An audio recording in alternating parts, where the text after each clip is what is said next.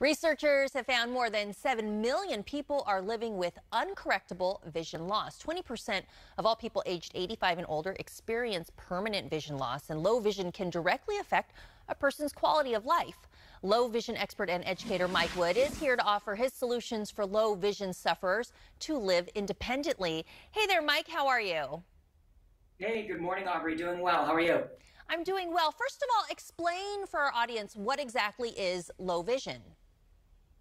Sure thing. So low vision is actually an uncorrectable eye condition. So, you got to think of things like normally would go to the eye doctor and would get glasses or contact lenses. So low vision is something that cannot be corrected with surgery, with eyeglasses, contact lenses, anything like that. So oftentimes a lot of the terminology people are familiar with are some of the things I have here up on this banner, which are macular degeneration, glaucoma, cataracts, diabetic retinopathy. Things like that are more the typical terms. Yeah, okay. Those are some things I've definitely heard about.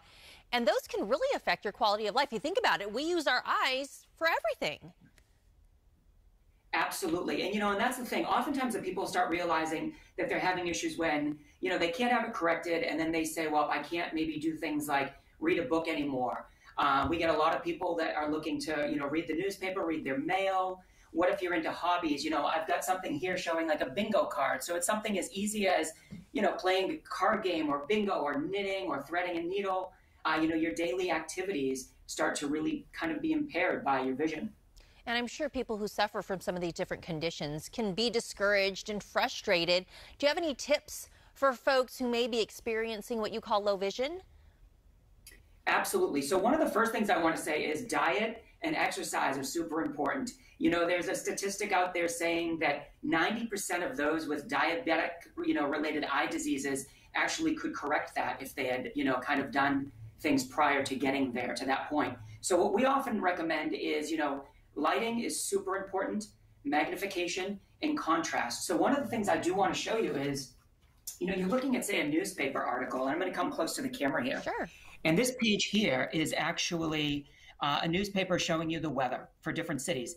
And if I zoom in, you'll notice I can make that larger. Oh, wow. But also, the really cool thing is when I do that, I can also change the contrast. And watch how that text just kind of pops more when you change that contrast. Oh, so for different lighting situations. Yeah, so your different lighting and whatnot. And that text is extremely small on the newspaper. So the magnification, lighting, and contrast. And then as you move on, if you realize, so that's something that's great to go to the grocery store, maybe to the shopping, reading clothing tags, things like that. But at home, your eyes may fatigue at the end of the day. So you might want something that can actually scan and read things to you. So this is a product called the Compact 10 by Optelec, and this will actually scan and read things out loud to you. And then something like this, which is the Clearview Go, and this will allow you to actually, this folds up, and you can take it from work to school to home, and you can magnify anything underneath that. You can also do distance. So oftentimes we have people in maybe senior centers that want to look out their window and look at their bird feeder, or you want to check and see who's coming up your driveway throughout the day. And these devices can do that for you as well. Oh, wow. Yeah, that's really interesting. Great aids there. Now, what is wearable high definition technology? Yeah, so there's some really cool things out now that are wearable, and the technology has come so far. So we have one product that I've worked with in the past that I've recommended a lot is the Geordie, and it's kind of named after the Star Trek gentlemen out there that if you watch Star Trek, you'd know. And it's a wearable that you can wear similar to a pair of glasses. It has a camera in it, and it will allow you to magnify and zoom in, zoom out. So if you have a hard time watching TV, or maybe you're going to watch your grandkids play soccer, and you want to zoom in and watch them on the field. So something like that. And it's getting smaller and smaller. There's other technology out there that's more, closer to the size of, glasses or sunglasses as well. And I'm sure there's lots of different needs. What about for driving? Is there specific technology for that? Yeah, so you have to go to a doctor for that, and there are actually optics for that. Great question. So there's actually monocular type things that they can attach to your glasses that will help you drive. So it's almost like a binocular type of setup that's actually mounted to the lens in your glasses, and that will help with driving.